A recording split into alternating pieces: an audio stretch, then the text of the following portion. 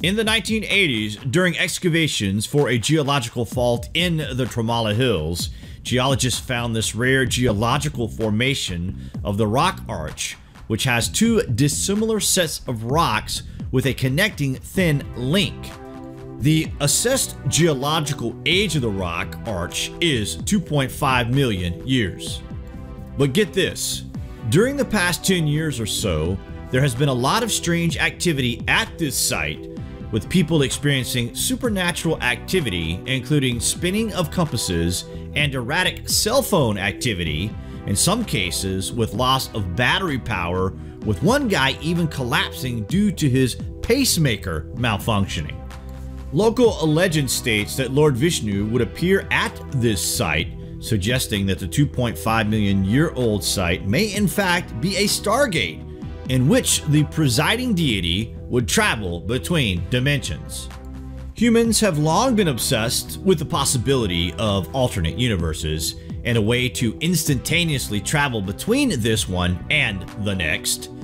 This concept was popularized by the science fiction TV show Stargate, and as recently as 2015, NASA admitted to having spent at least a decade researching access points to places outside our world, our universe, even beyond space and time as we know it. The term Stargate means just that, an otherworldly door or portal to outside realms, hidden within Earth's and space's magnetic fields, waiting to transport the enlightened traveler to a place beyond current time limitations.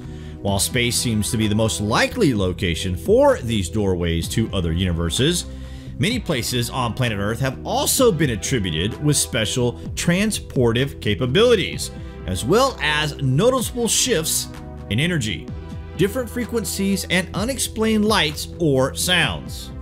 Maybe this is one of the places on Earth where Lord Vishnu would come and go from the Earth.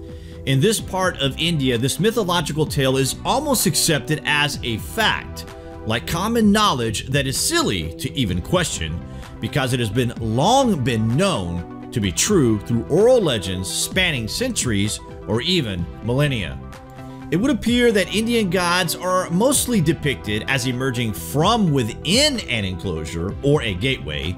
This is recorded incidents of what an ancient civilization witnessed, so why would we not at least consider this as a possibility, you have to wonder.